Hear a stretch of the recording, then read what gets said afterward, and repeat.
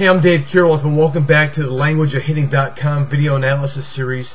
We're going to be looking at two players today and profiling the action of pre-activating the swing. There's two places players pre-activate the swing. Number one, while they're swinging a bat back and forth and making check swings with the bat over home plate, and also place number two is when they get themselves set up and quiet down and the pitcher's about to throw the ball. The hitter on the left makes a pre-activating action with this swing where he takes his hands and he creates a circular,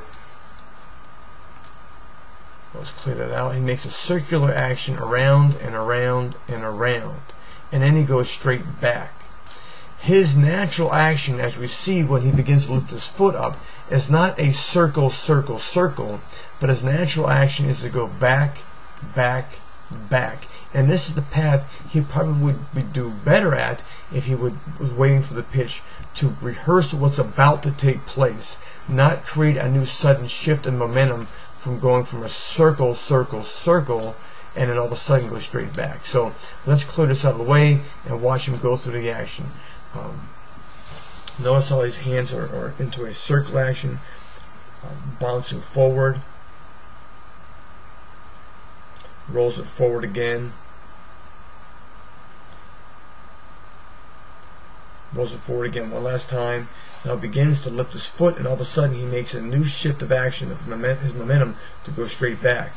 If we watch it again, his natural action is to go straight back, but instead this hitter elects to go around and around and around, and displaces his natural actions of going straight back and throws off his timing. Good mechanics it's nice to have perfect mechanics, but perfect mechanics without good timing and good rhythm in relationship to the pitcher basically is worthless.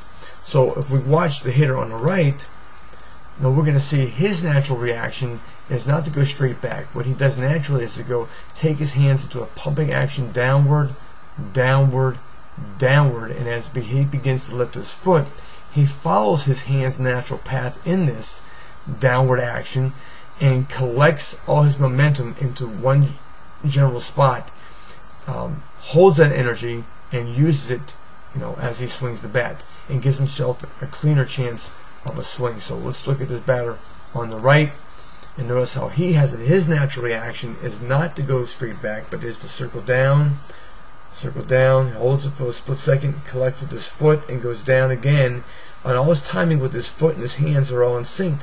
And it gives him a chance to unlock his good mechanics because he has mastered his natural actions collectively in repeated paths.